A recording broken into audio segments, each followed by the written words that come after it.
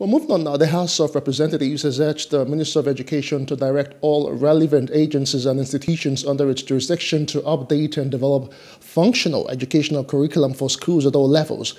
The resolution is sequel to a motion sponsored by Honorable Kolawole Musbah of Federal Loyimika, representing the Jeremy Felodun Federal Constituency of Lagos during plenary.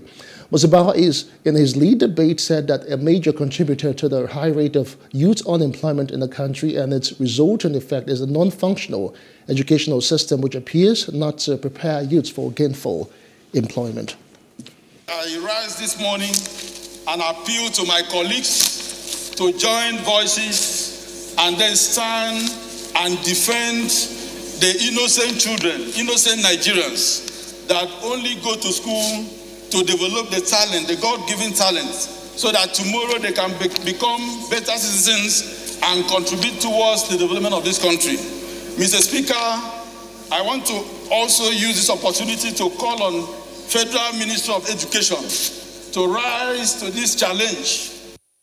Hello, hope you enjoyed the news. Please do subscribe to our YouTube channel and don't forget to hit the notification button so you get notified about fresh news updates.